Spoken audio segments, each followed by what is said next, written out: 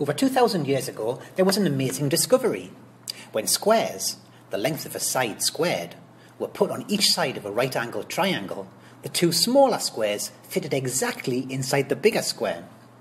In maths terminology, this is expressed as a squared plus b squared equals c squared, where c is always the longest side, the hypotenuse. So, sometimes the equation is written like this: a squared plus b squared equals h squared. This is known as Pythagoras' theorem. For a right-angled triangle, the square of the hypotenuse is equal to the squares of the other two sides. Although its discovery is accredited to Pythagoras, it was already known to the Chinese, Indians, and Babylonians before him. In fact, it was used in the building of the Egyptian pyramids some 2,000 years before Pythagoras was even born. Let's see how it works.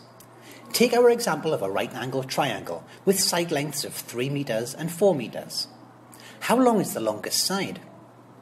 First, draw and label the triangle with A and B being the shorter sides and C being the longer side, the hypotenuse. We can substitute in the values. Now, try it for yourself.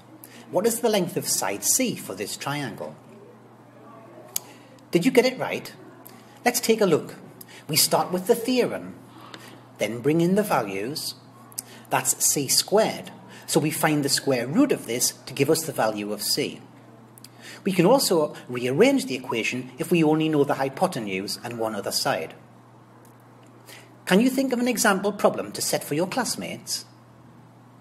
This theorem is particularly useful in the building trade. Almost every construction project requires right angles. If you're building a deck, framing a wall, or laying tiles, a 90-degree angle will be needed. With the 3, 4, 5 triangle previously seen, we can find our right angles without any complicated calculations. Pythagoras' theorem is the relationship between lengths of sides of a right-angled triangle. But what if we only know the length of one of the sides?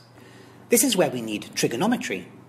This is the relationship between the lengths of sides and angles in a right-angled triangle.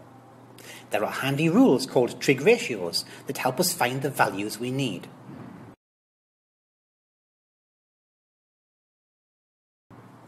Let's see how they work. The longest side is the hypotenuse. The side opposite the known angle is called the opposite. The remaining side, next to the known angle, is the adjacent. We need to be able to label these sides correctly so we can determine the correct trig ratio to use.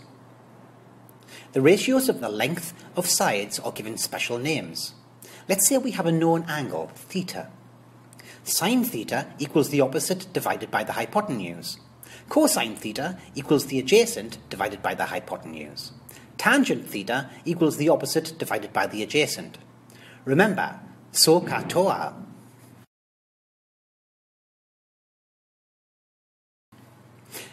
Once you've correctly labelled the sides and decided which trig ratio you are going to use, you can now go about finding either the missing side length or the missing angle.